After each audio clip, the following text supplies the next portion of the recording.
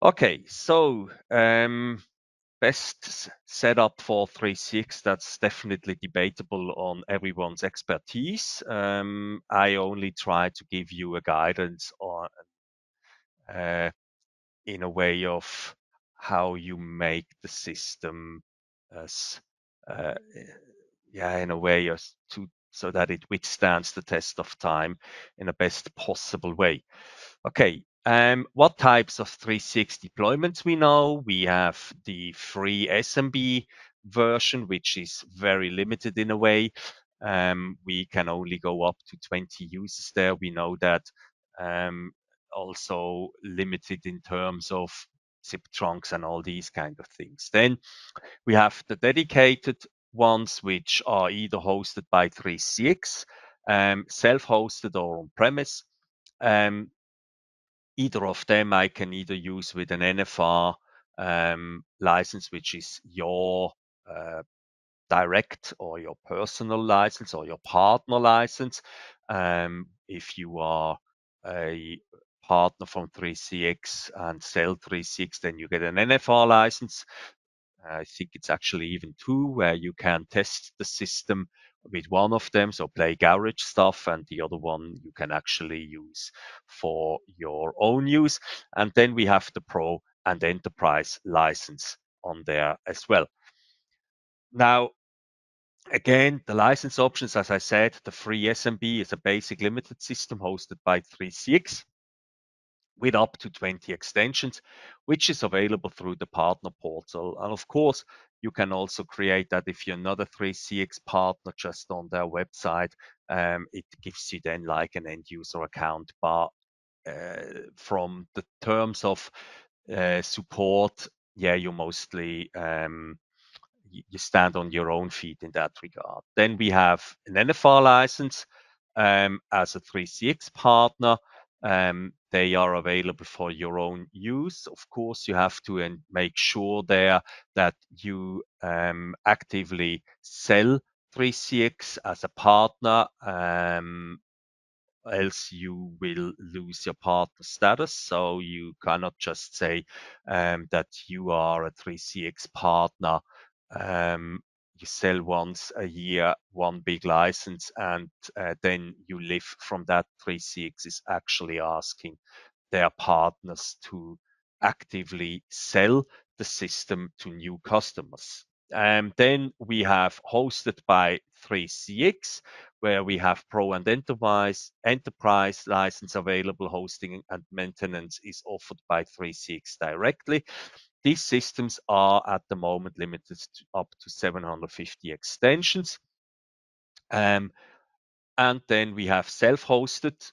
Pro and Enterprise hosting and maintenance is offered by you, or more or less if the customer has, for example, a Microsoft infrastructure, then they most likely will use their Azure platform, but the deployment and maintenance is still done by the installer, and this is available through then the partner portal as well. Or we have the on-premise solutions, which is still existing. There are still companies who prefer it that way, where we also can have the Pro and Enterprise, and there the hardware and maintenance is offered by the installer. This is available through the partner portal as well. On top of that, we can have trial licenses in case you have to do a proof of concept for a customer, or you have to test something on your end for a customer with a setup that you don't want to use any of your NFR licenses for. Then you can have a trial license. I think that's 3 months, and you can also apply for that in the partner portal. Now, these deployments can be freely moved. Of course, it depends on the license. We will generally only talk about the dedicated setups. We will not talk about the limited to 20 extensions max versions here. We can move them freely from self-hosted to on-prem, or from on-prem to self-hosted, or to hosted by 3CX, or we can also swap them between the operating systems, all with the same backup file. So there is, in that regard, there is no limitation when we once start going with the system. As well as the system can be freely scaled. Of course, comes down as well to the license there. If we are on 3.6 hosted, we can only have max, or it's only supported by 3.6 up to 750 extensions. On-premise or on self-hosted, of course, based on the hardware you use, you can go higher than there. We can start with a system that has, for example, 10 or 20 extensions, and we can then grow with that system up to roughly whatever. I know one system here in Australia that has roughly 2,500 extensions on it. And it's funny, it's following me since the early days or the mid days of Alloy back in the day. And I just had the other day a discussion about that system again, where I was contacted by a different company. And after 2 minutes into the conversation with the customer, I said, "Is it that system there?" And he said, "Yes." "Where do you know that from?" Yeah, so you can really you can grow big. However, that requires that you choose the required platform for it to run and the required hardware. Else, you are just going to redeploy that system too often.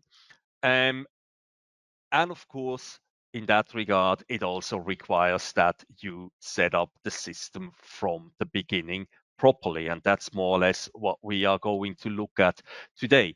On top of that, you can have those systems globally distributed. There's no limit in a way to that. Uh, it's you can once you start using 3CX, you can have them more or less located around the globe. You can have 3CX systems standing. We know that from the advanced training when we come to the bridges topic.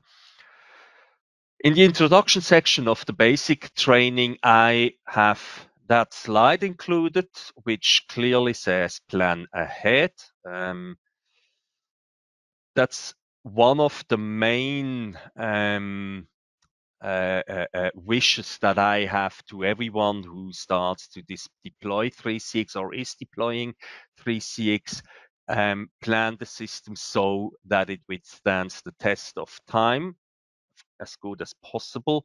There is no 100% guarantee in that way, as we know, but we can try to erase limitations that are obvious. Also add redundancy and spare capacity. Spare capacity and withstanding the test of time also means create capacity for a lot extensions. This doesn't mean that your customer has to tell you that. I know from personal experience that the customer sometimes says, "Oh yeah, we will never get there. We will never get there." And even if you say to him, "Look, it would make sense to go down there or to do that," no, we will never. And then 2 years later, we come to the situation that there is additional work to be done, and the customer says, "Oh, why didn't you never tell me that?" So it is tricky. I know that I was there before, but it's always good if you, even if you then would have to change the hardware underneath, already start in a way to plan that the rest is set up for a bigger system that can grow. To achieve a system or prepare and plan the system the right way, it's best to create a numbering plan at the beginning. Numbering plan used to be something that is quite a mandatory part in telecommunication. A lot of people, meanwhile, coming from the IT world, they might not know about the benefit of a numbering plan. And this is where we want to spend a little bit of time on today. Looking at the former slides, we can see that the system virtually can grow to huge numbers. By that, we must brainstorm upfront to see what the system could cause or could face in the future, prepare a numbering plan, and ensure the system lasts as long as possible without change of hardware, reconfiguring the whole system due to lack of free extensions. Numbering plan, yes or no? I took for that slide, I took the example 3CX had once in SBC versus Stun. People from old times, they might remember that slide. Newer people, yeah, it's just pro con. The pros of a numbering plan are we have a clear structure, we have internal number ranges, we can assign them to departments or to the people inside departments as whole ranges. It is very flexible. It is easier to maintain in the future and easier to support. The cons are you have to do some kind of preparation work, some kind of planning, and some time to build it up. However, if you set up your systems mostly the same way, you can more or less go with the numbering plan through all your systems, more or less. In a way, you can always use that as an example. No numbering plan, numbers are added on the fly. It's fastly done. The con, it's chaotic. It's time intensive to maintain, leads easier to mistakes, is less flexible, and of course, we might have to change the system or reconfigure the system from scratch much sooner. Numbering plan, why? There are two icons or pictures in here, which people most likely will know from past trainings. First of all, in the basic, when we install a system, we are asked on the extension length. We will see that further down now. The more extensions we use, the bigger we can grow. In the advanced, we have, as I said before already, we had the chapter, the topic bridges. If we use a numbering plan, we are fine, mainly. If we don't use one, we have to work around. Still, it's doable, but it's just adding some additional parts to the chaos we then anyway have on the phone system. Prerequisites for a numbering plan, we have to look at the company size, especially what the company could grow. And again, we don't have to just look at what the customer tells us. Nobody can predict the future. If somebody could predict the future, he probably wouldn't have a company because he then probably would know the lottery numbers from next week or from even this week, and he wouldn't have to go to work anymore or whatever. Yeah. We would have to know the company structure, the departments in the companies, and all these kind of parts that the company has. We would also, of course, rely on company plans for future development, including branches, departments, services that are added, expansion, these kind of things. What services they want to use on a system, and of course also are bridges an option in the future. We then merge that all together into a result that will tell us then, do we use 3, 4, or 5-digit extension length?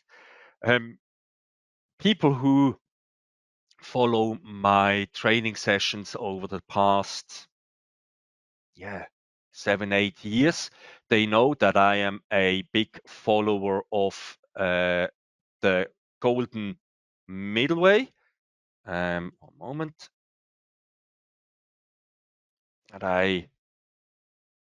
That I prefer to go here with 4 digits.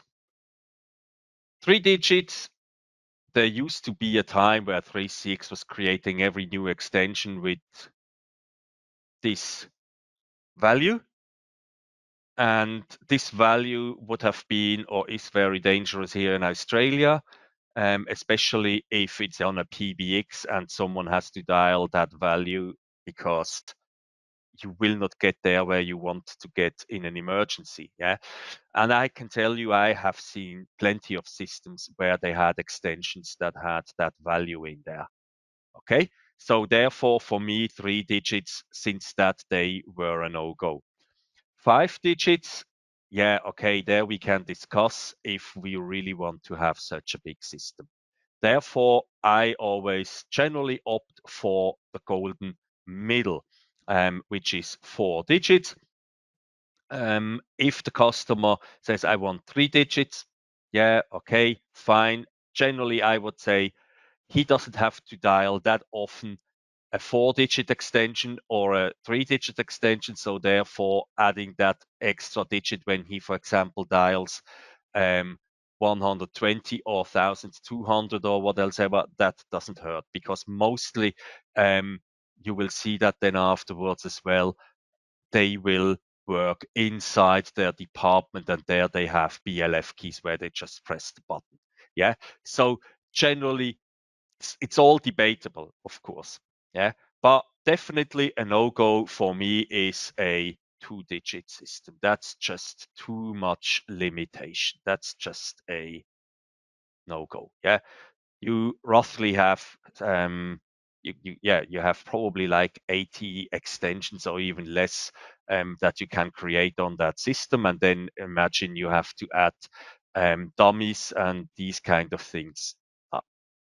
Yeah, so I always go for 4 digits, which is a fair amount. Now we see that here, number plant structuring with 3 digits extensions, I can create 1,000 extensions minus, depending on how much queues and the IVRs and all that stuff I have, but roughly minus 50 extensions. And then with 4-digit extensions, I can create 10,000 extensions, and then again minus a certain amount of system extensions. And with 5 extensions, 5 digits, I can go up to 100,000. And then again, minus there, we most likely will have more. Additionally, what I would like to say, for me, these extensions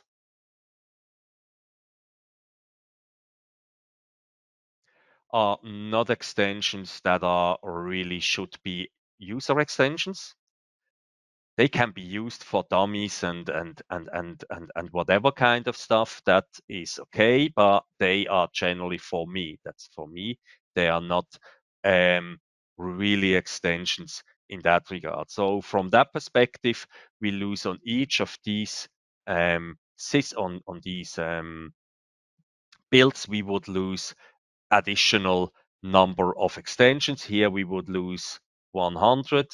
Here we would lose 1,000, and here we would lose 10,000 of those. Yeah, it's just a number on a PBX. An extension number starts with a 1.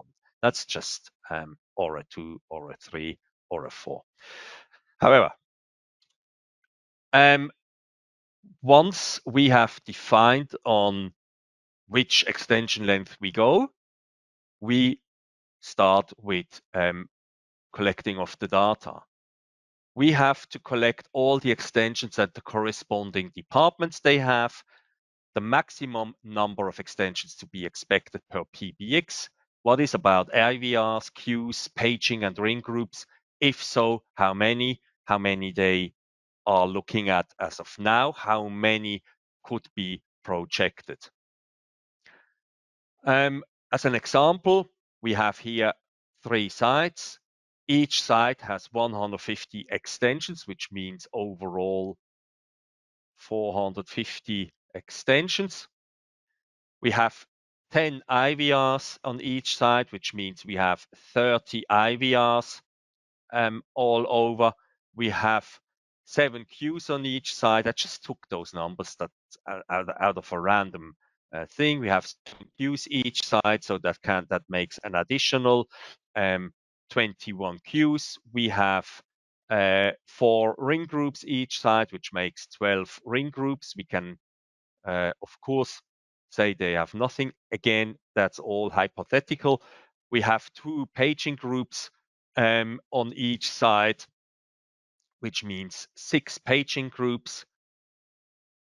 Oops. And then if you calculate that, we end up with 519 extensions that are already occupied. Yeah, and then there we have system extensions like the reserved faxing, voicemail, and all that kind of stuff. So we come even higher than that. And we have to have the capability to extend. Customer clearly tells you we want to grow. Yeah. So with that, and if I go with 3 digits extensions, if I go with 3 digit, oops, can't write anymore. We already have, when we look at that, we already have, let's say, just like only 400, because we have to include here, as said, the other system extensions that are not part of IVR queues and all these kind of things. 453 extensions, yeah? Which is not too much if the customer wants to grow. So here, 3 digits is definitely not enough. So we would have to go with 4 at least to open up the system for future possibilities. Yeah. Now, then we have to put it on paper. We have to think about what would be a feasible structure for a system on how it could grow in the future. Also, of course, including bridges. Yeah? And if we know from the advanced training back in the bridges section, we know if we give the bridges their separate number range, we don't have to add strip, prepend, whatever. We just say calls to numbers starting with 3, an extension length or number length with 4, go over to bridge 1. Calls starting with a number 4 and the length of 4, go over to bridge 1. The same goes with 5, calls starting with 5. Yeah, we have much less risk of an overlap. And then also there, we can create more local virtual extensions across the systems. Yeah, you see, we can go here with 100 IVRs, with 200 queues, ring groups. Anyway, you don't need that much, and paging groups also not that much. While when we go with 3 digits only, we at some point we reach a limitation, because we do not want simplicity-wise, we do not want to actually use prepending and stripping of number. We want to keep it as clean as possible, because in the case of maintenance, we don't want to have to look at too many points that could cause us an issue. Yeah. Okay. Then, of course, I took here for the smaller one, I took then the 100 numbers here. We start then on 1 PBX. You see, from that number range, that 100 to 299, we start then breaking it down. How many reception extensions we require. And this includes already the spare ones. Yeah, because we want to keep them in blocks. Yeah. I come later to that as well then why. Yeah. So we have here 10 receptions. At the moment they need only 4, but we have prepared 10 extensions, 10 reception extensions. Yeah. Then we have accounts, sales, and so on. Okay. And of course, when we would use 4-digit extensions, we would have much more space for that as well. But again, we probably would have there then also a bigger accounts team, a bigger sales team, whatever. Yeah.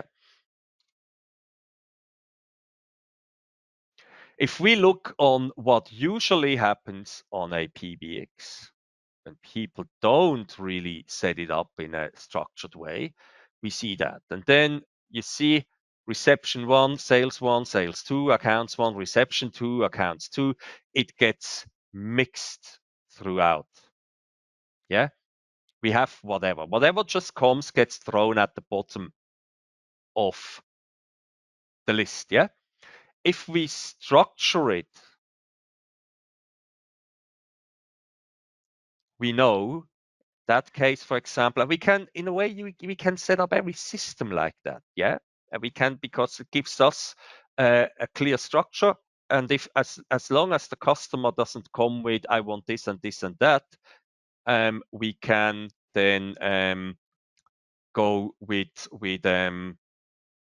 this way. And you know, in the future, over time, when someone calls you and says, "Oh, I have an issue with call number," there's always a number calling.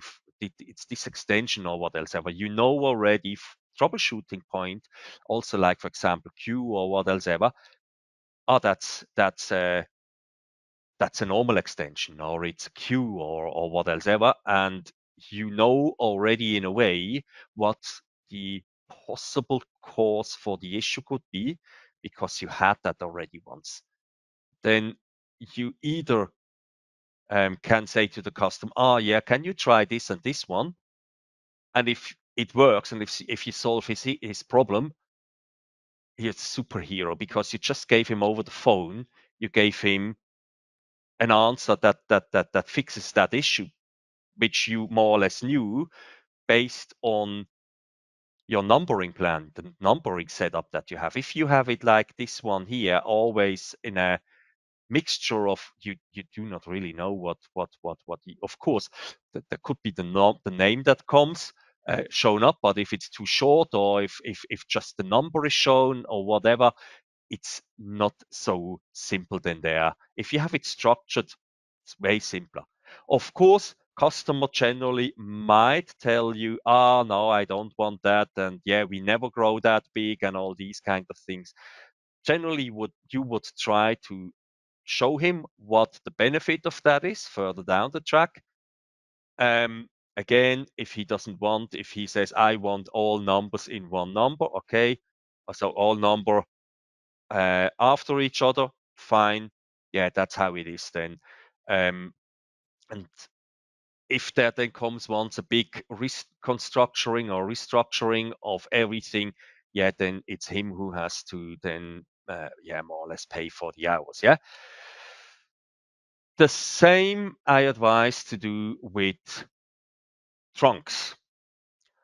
On the 3CX, by default, the first trunk added starts with 10,000. The second trunk starts with 10,001, and so on. Of course, bridges are also considered trunks. So from that perspective, if we would add a bridge, and you remember from the advanced training, adding bridges, you can define the number yourself. Generally, it is offered to go then just like with the next one. I would advise with the bridges, go also down that path, because then you know when you have a log somewhere and you have to see something that causes an issue, and you know it's an 11,000 number, you know it's a bridge connection. If it's a 10,000 number, it's a trunk. Yeah. And of course, that gives you the capability to have 1,000 bridges or even more, and here 1,000 trunks. And I would say probably nobody has that amount. Yeah. Now, departments play a big role in that game. Departments used to play a role already on the older 3CXs. It's just they have not been shown that much. Yeah. So with 3CX, we have the opportunity to add extensions, to add user extensions into user groups departments. In nearly every business environment, the users are grouped into teams, departments, where they do the tasks and jobs. Yeah. So I'm in pre-sales. So there are other people here in pre-sales. Then we have sales. There's sales department. Then we have support. We have vendor-specific departments. So where they say, they are only for, let's say, 3CX or for Yearlink or for Ubiquiti or what else ever. Yeah. So we have departments. So why we don't replicate them as teams on the system? Yeah. So that's what you can do with 3CX as well. You can group the extensions into departments. Now, on 3CX, before version 20, we were adding them into groups, and the groups were having more or less like the opportunity for the presence, and we were able to have them controlling via the group on a outbound way. Now with version 20, this has been enhanced with the ability to have also branches, locations, and department specific groups. Yeah. So we can have people in a department, so let's say in sales, but they then also are in a together in a branch.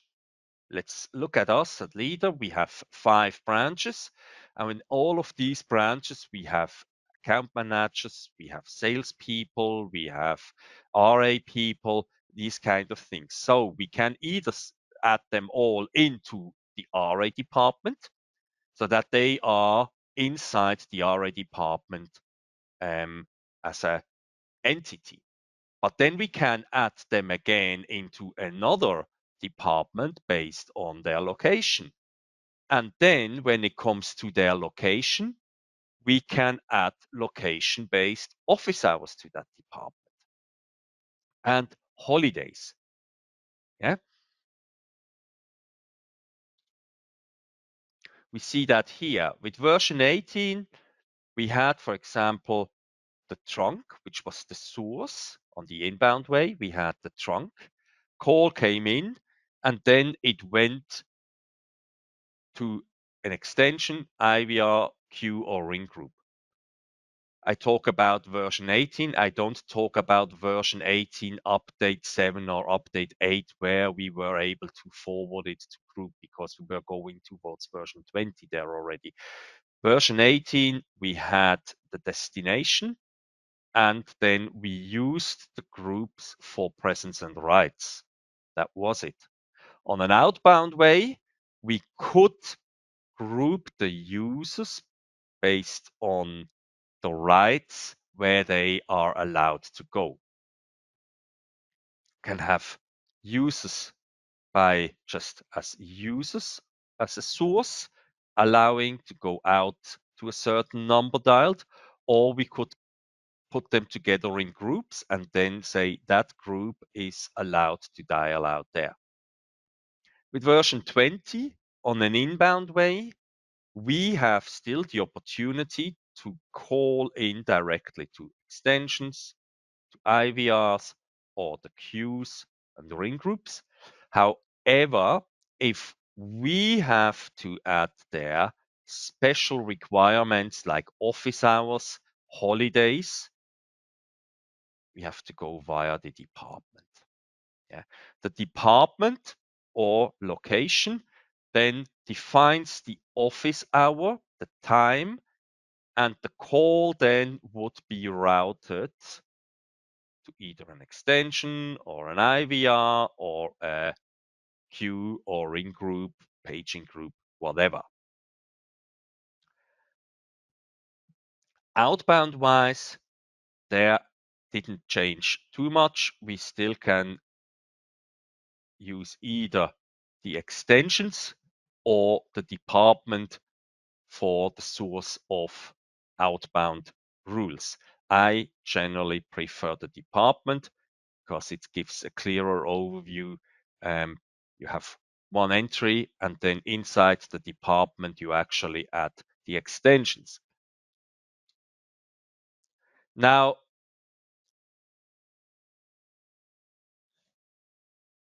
as we can see here, we have now created departments like that, and the extensions are replicated inside there. Yeah. Now, what we also can do is on the outbound path, we can then define who can dial out. We sit down, the customer tells us who is allowed to make international calls, who is allowed to make national calls, who is allowed to only do local calls. And these extensions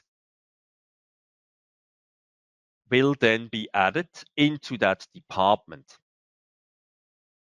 This then allows us to give easier control on outbound rules. We look at that then in a couple of slides.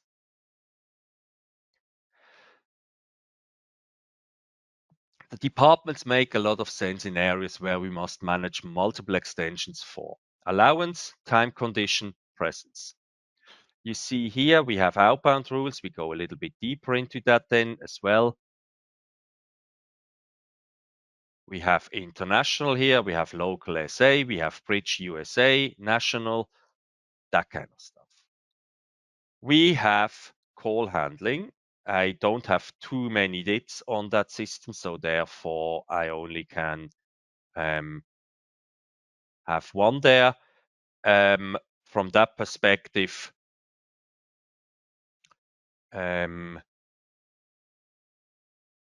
we generally would be able to have inbound calls here, I did here, I did here, I did here, and I did here. And of course, we can have multiple inbound departments then there regarding inbound Western Australia sales, inbound Western Australia account managers or support or accounts, whatever. Yeah. Or we have one number for Western Australia and then we route them to an IVR and then we have it chosen. Now here, office hours on our inbound, especially on our inbound, we define the time zone. So for example here, inbound Western Australia, we would say the time zone is Perth.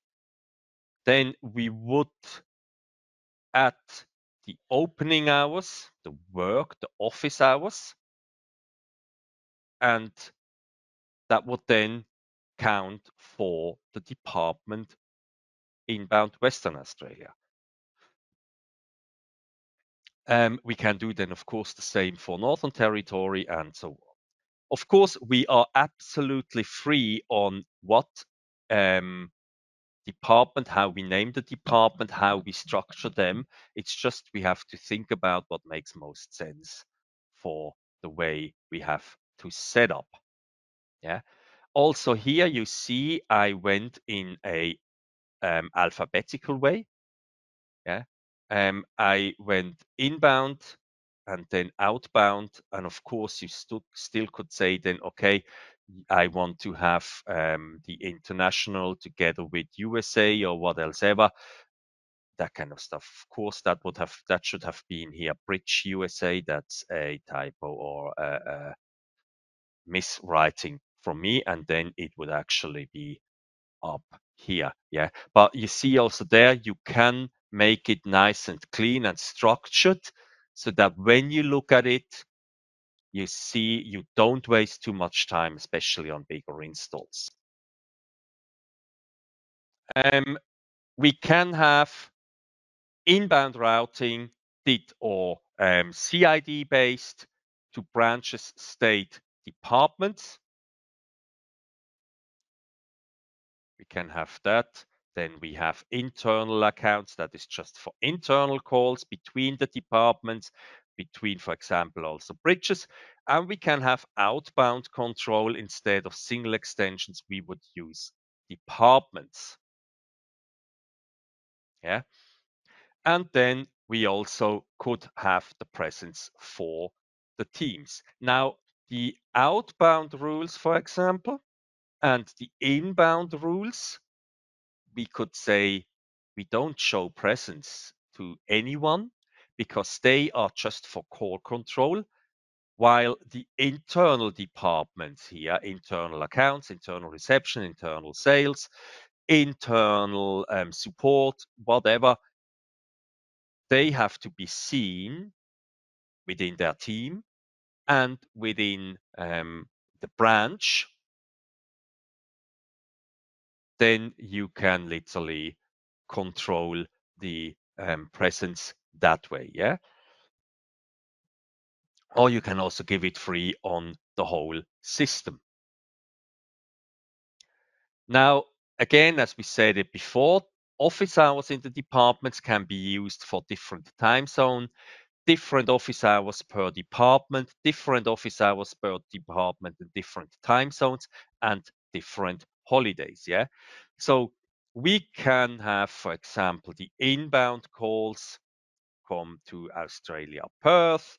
Then we set here the office hours of the business, generally how the calls come in, and then we would define that then also in the internal accounts where the call goes to. When the internal accounts, Western Australia, open half an hour later than the office hour, the global office hours of Perth, we would route them then in a different way.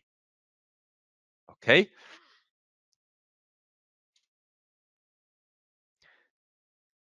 Now, inbound rules, again, we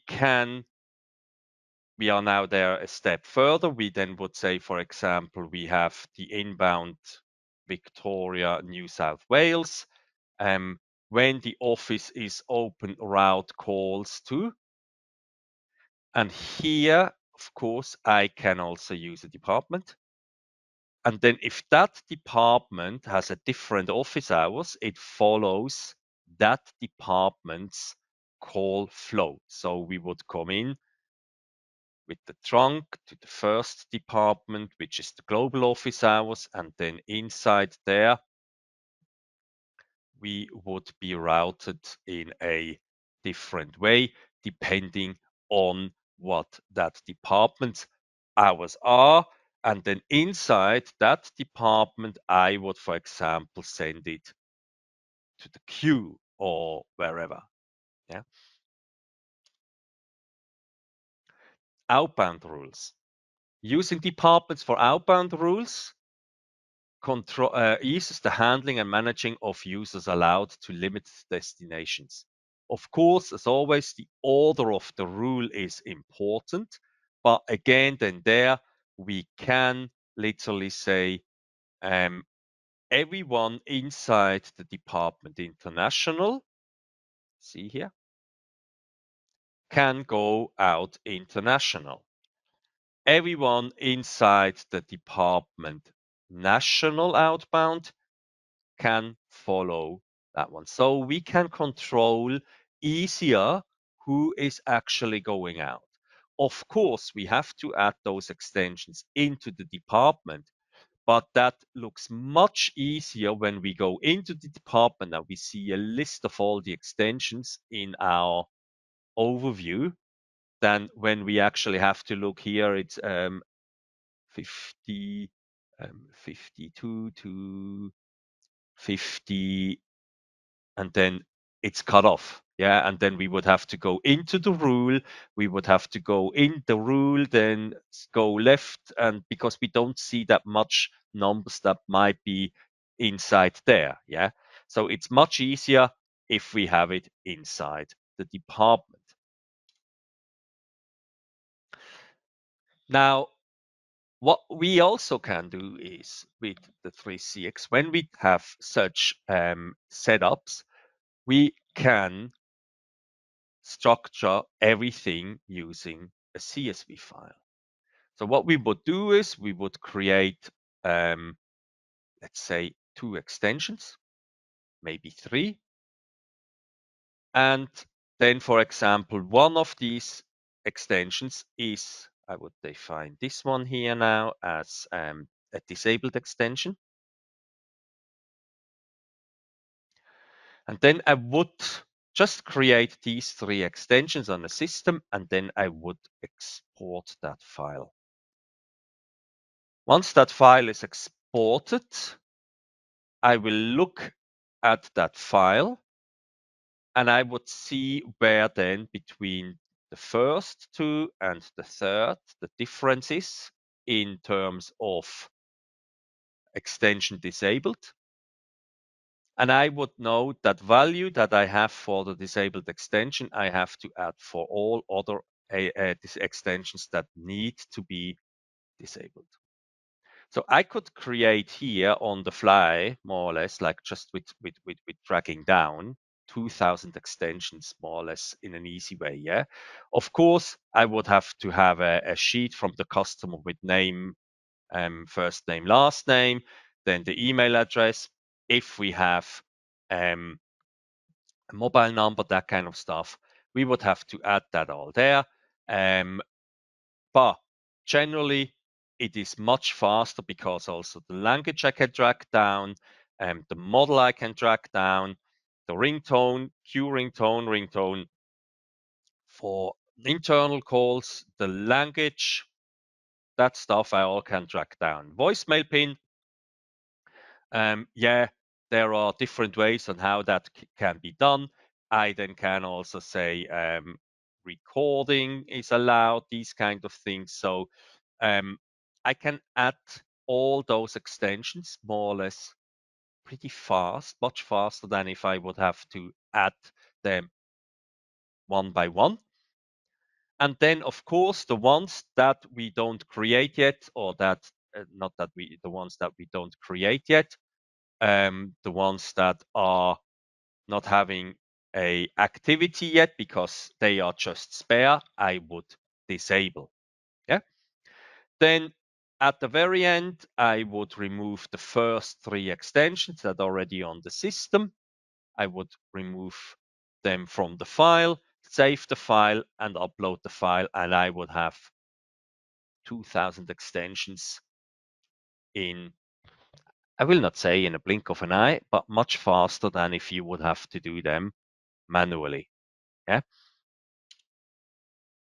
Now, as a part of that whole installation with using bridges, which different systems where we have different numbering plans on other locations, we might have to adjust the configuration file. As you know, with the version 20, when we deploy a system that is on-prem, not hosted, so not hosted by 3CX, or also not hosted by a supported hosting provider like Google Cloud, AWS, Lightsail, Azure. If it's something where you have to manually install the system, like on-prem, or on a host where you have to spin up a VM and then manually set up the system, there you get a config file. That config file generally should be okay. However, it starts with the extension number of 1xx or x or xx. Yeah. So now if you have to spin up a system where you want to have the extension numbers starting with anything else than 1, so let's say 2 or 3 or 4, 5, or if you want to change the zip port on the system or the HTTPS port, RTP port range, the tunnel port, then you would have to edit that config file before you upload it. Of course, with the extension, you can say, okay, I create that, and then I create the second extension with starting with this one. Then as I assign the system owner to that extension, and then I delete that. Yeah, that can be done, but you can already do that in there because you literally just have to change this digit here. Yeah, from 1 to 2. Yeah, and then it's done. I show you what you have to look into that. Yeah. So now, once you have that config file, it's an XML file. Open it with Notepad++. Notepad++, I doubt that I have to say much more about it, is a free Notepad text file editor, which is out there since ages, and you can even do websites with it when you know how to code and all that stuff. It's a pretty nice tool, and of course, it's always impressive on what some people give you for free. Same like with Wireshark and all these kind of things. Yeah. So now you would open that config file in Notepad++, and then you would go and say, okay, I would want to change the extension number from 1000 to 2000 because there's only one extension inside there, and that's generally the system owner. Could be you as the installer. You could put yourself inside there. You also could say, I don't want myself to be the extension 1000. I would want to be myself to be, for example, the extension 8999, or in that case, now we would then go with the 0 extension. I would want it to be the 0000. Yeah, because I am not really active on that system. I am just the installer. And yeah, so you would enter that value that you want to change inside here. And then you would go multiple times with F3 to search for the next value. Yeah. So for example, with the extensions, you have, I think there are 4 values inside where you can find. So you would have to make sure that you don't have the extension number somewhere still having the old value if you want to change that. So you would have to be sure that you go through it, search for it. Yeah. And then, like we have it here, search for it. And when you would search for this one here, you would find that multiple times. Or if you would want to change the HTTP port or the HTTPS port, it's mainly these ports, yeah, or these values. And then you would have to go through until you found the last value. And of course, always when we talk about the extensions, always ensure that it's actually also the extension. Most likely it is. I haven't seen a config file that has, when I entered 1,000, that came up with something else than the extension. But there are roughly four or five values inside the whole file, which you would have to change. Once you are done, you go and press Ctrl S, and you're done. I would not advise to try this one here. However, it is inside there. Some people might come to the idea, oh, we could change that. I wouldn't do that. Yeah. Okay.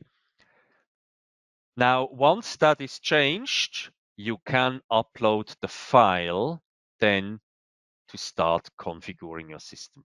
You remember, when you install 3CX on-prem or on a unsupported, manually configurable hosting provider, you have to either upload a backup file or you have to upload a config file. The way that you have to enter, or that you can enter, the license key only and go along with that, that is not existing anymore.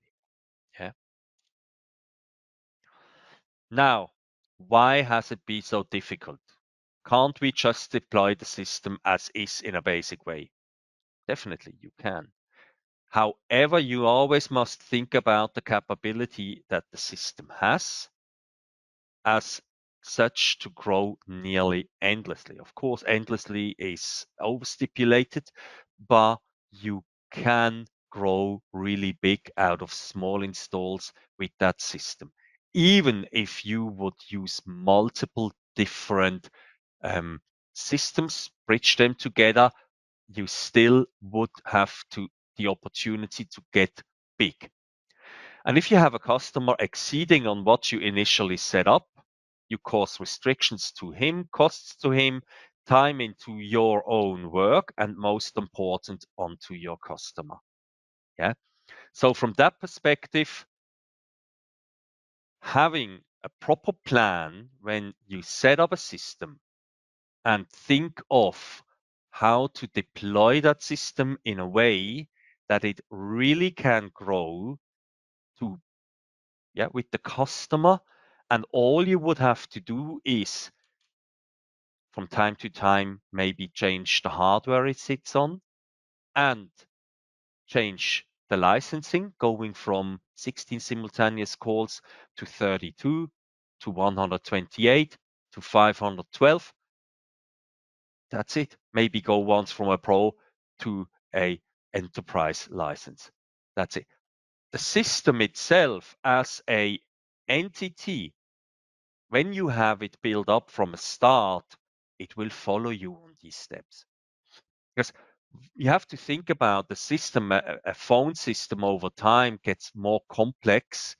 It's not that simple anymore on a year further down the track or 2 years further down the track from when you started to deploy it, because you add call routes, you add additional extensions and all these kind of things. It always only gets more. And when you come to the point that you have to skip it all and reinstall that system from scratch, that's then when it's really getting time intensive and setting up that system so that when you have to reinstall it from more or less scratch, of course, you can work with the Excel sheet that you have, right, exporting the extensions, but for example, call queues, departments, that kind of stuff, you can't export and you can't live with the backup, because when you have to go for more numbers, so more extension digits, you have to start by 0. Yeah. So from that perspective, you will, face quite some work when you have to reinstall a system from scratch that actually has to replicate what the customer has. So from that perspective, you better start up with a plan and build up on that one then. it will last much longer.